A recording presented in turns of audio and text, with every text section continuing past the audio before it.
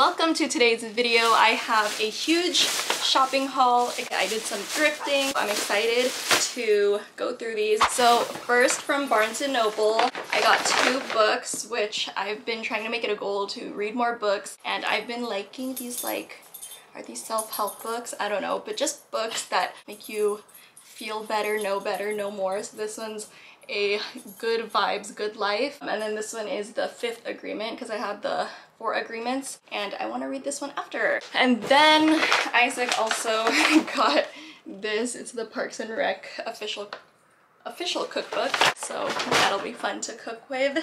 Then at Goodwill, I found these tennis rackets. They were $5.99 each, but she only charged me for 1. So I want to start playing tennis, just for fun. There's some, whoops, oh shoot, it's falling. Some tennis courts, so we could go buy tennis balls and play with them. And then what else? Ooh, this is probably my favorite find from Goodwill.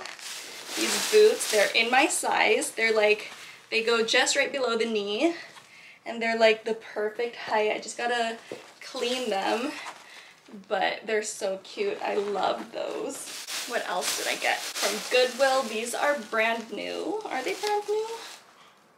Oh my gosh, I hope I got the correct one. These are from Cotton On. They are high straight Bermuda shorts. So cute.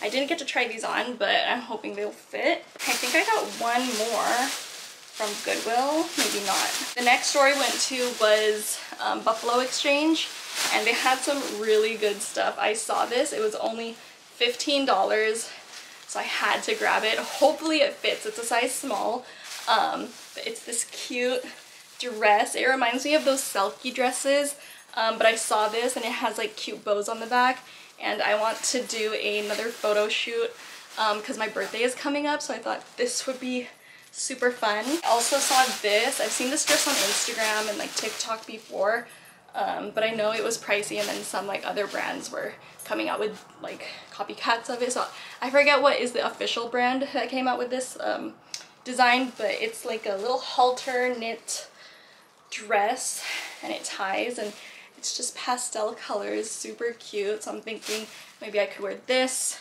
or I would just totally wear this on a normal basis. And then another thing I got from Buffalo Exchange is this tube top, which I haven't worn a tube top in so long, and that used to be the only thing I used to wear, but I think it's time to start again. This one's cute because it has little pattern and then this cute little part for the boob. Another one I found from Buffalo Exchange is this cute purple and white top. Thought this would be cute. You could wear, I think you could wear the sleeves down like that. It's like this. And I got this one for $14. Okay, what else? The last shirt I got is this. This was $11. It's a cute little crop top. Purple tie-dye with these adorable cats. So funny. Yeah, I guess I didn't buy as much as I thought, but I'm very happy with this haul.